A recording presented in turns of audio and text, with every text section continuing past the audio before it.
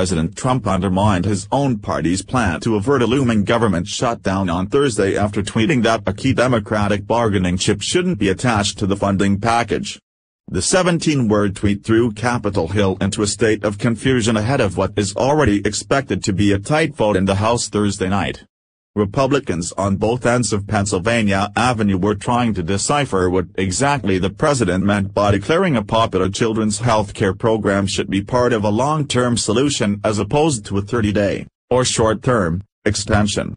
The strategy that Speaker Paul Ryan, R.W.I.S., and his leadership team are pursuing would attach a 6-year reauthorization of the Children's Health Insurance Program, CHIP, to a stopgap government funding measure as a way to sweeten the pot for wary Democrats in both the House and Senate. But Democrats have been cool to the proposal, arguing that Republicans have shut them out of talks and voicing frustration that the bill does not deal with young immigrants known as Dreamers who face deportation beginning as early as March because of Trump's decision to end an Obama-era program sheltering them. Trump's early morning tweet, the second in as many weeks that appeared to contradict the GOP's strategy ahead of a key House vote, comes as House GOP leaders are still scrambling to lock down last-minute votes for a one-month continuing resolution or CR. Current government funding runs out Friday at midnight. Trump needs to wake up, a senior House GOP lawmaker said after the president's tweet in a rare fit of frustration. "I have no idea what he means by his tweet," another House Republican chimed in. "A 6-year long-term extension is pretty significant. I'm baffled by it honestly," added a senior House GOP aide.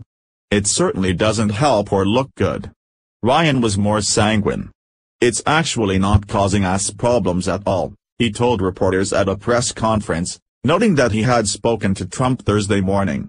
Thursday's confusion harkened back to last week, when another Trump tweet set off panic on Capitol Hill just 3 hours before the House was set to vote on controversial legislation to renew the National Security Agency's warrantless surveillance program. As the White House whipped support for the bill, Trump slammed the law by saying it may have been used by the Obama administration to so badly surveil and abuse the Trump campaign. After a series of emergency phone calls, Republicans sorted out the confusion and managed to pass the reauthorization. GOP leaders sought to do the same damage control on Thursday after Trump's chip tweet. "I am sure where he stands. He fully supports passing this legislation," said Ryan, who added that Trump made it clear to him that he supports the House GOP's strategy. Senator John Cornyn, R. Texas, the Senate's number 2 Republican, also quickly attempted to clarify the president's statement. The current House continuing resolution package has a 6-year extension of CHIP, not a 30-day extension, Cornyn wrote on Twitter. A spokeswoman for Senator Orrin Hatch, R. Utah, said the Finance Committee chairman was working with the White House this morning to get clarification. The White House statement said Trump backs the House GOP bill. The statement did not mention the Children's Health Program. The president supports the continuing resolution introduced in the House. "Congress needs to do its job and provide full funding of our troops and military with a 2-year budget cap deal," Raj Shah, principal deputy White House press secretary, said in the statement. However, as the deal is negotiated, the president wants to ensure our military and national security are funded. He will not let it be held hostage by Democrats. It's unclear whether Trump's tweet will have any impact on the still fluid whip House count. But the fiasco certainly created new, unexpected headaches for Ryan and his top lieutenants, who are already facing resistance from some conservatives and defense hawks over the temporary funding patch. The stopgap bill, the 4th temporary funding bill since September, would keep the government funded through February 16, right before President's Day weekend. In addition to the CHIP provision, it also would delay the Cadillac tax and 2 other Obamacare taxes, sweeteners meant to lure additional conservative support.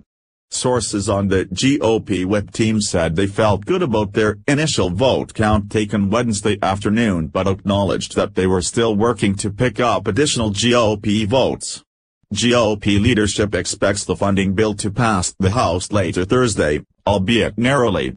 "We are full steam ahead," a GOP leadership source said. There's greater uncertainty in the Senate. GOP leaders are betting that enough Senate Democrats, especially those up for re-election in states won by Trump, will end up supporting the funding package, especially since it includes CHIP funding. The last CR, which Congress passed before Christmas, only included a temporary extension of the expired Children's Health Program. But Senate Democrats are drawing a harder line over the latest stopgap spending bill, demanding that it include relief for immigrants who came to the United States illegally as children. Virginia Sens. Mark Warner and Tim Kaine, who supported the last CR, were the latest Democrats to come out against the CR on Thursday morning. I think a shutdown is likely. Senate Democrats are not likely to provide the 9 to 11 votes needed to break a filibuster, a top Democratic source told The Hill. The Senate is going to shut down unless something major changes before Friday night. Senate GOP leaders need to lean on Democrats for even more votes since several Republicans are opposed to the CR, including Sens. Lindsey Graham, RS.C., and Mike Rounds, RS.D. And Senator Jeff Flake, R. Arizona, is undecided, while Sens. Mike Lee, R. Utah, and Rand Paul, RK, are perennial no votes on stopgap spending bills. But there is hope that if some House Democrats help pass the CR, which is a possibility, then it could be tougher for Senate Democrats to block the funding patch. Senate Majority Leader Mitch McConnell, RK, said the House continuing resolution seems like it should be a rather attractive package for Democrats, citing the CHIP funding. I'm certainly going to take up what the House sends us. The Democrats in the Senate have been very consistent in clamoring for addressing the children's health care program. This does it with a 6-year reauthorization, McConnell said Wednesday. Christina Marcos contributed.